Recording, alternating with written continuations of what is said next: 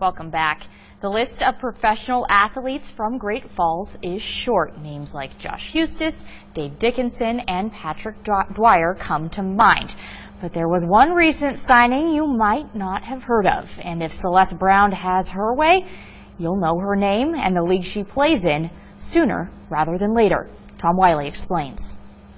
Great Falls native Celeste Brown was bitten by the hockey bug at a very early age. The story I tell most is, I got a pair of rollerblades for my 5th birthday, and I just remember my dad asking me if I wanted to play. Hockey takes you to places where you wouldn't have gone without it, so that's probably the most memorable thing to me. Indeed, the sport has led Brown through many twists and turns. She left her home in Great Falls at age 16 to chase her dream of playing college hockey. Celeste Brown on the setup from Courtney Kunachica.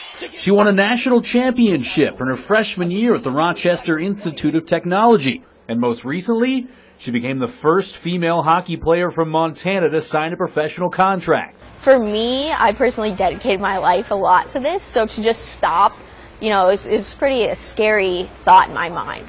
I was like, okay, this is the next step, and this is what I want to do. Brown signed with the New York Riveters of the newly formed National Women's Hockey League in June, but what's more impressive is how she earned her contract. The NWHL consists of 4 teams in the northeast part of the United States. Each held an open tryout, and Brown went to all 4 of them, even making an 8-hour round trip from Boston to Long Island twice in one weekend.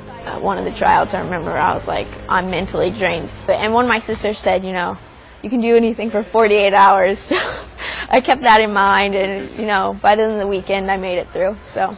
Growing up in Great Falls, opportunities to play hockey were few and far between. In fact, when Celeste visits her hometown in the summer, there's no ice to skate on, so she trains in the pool.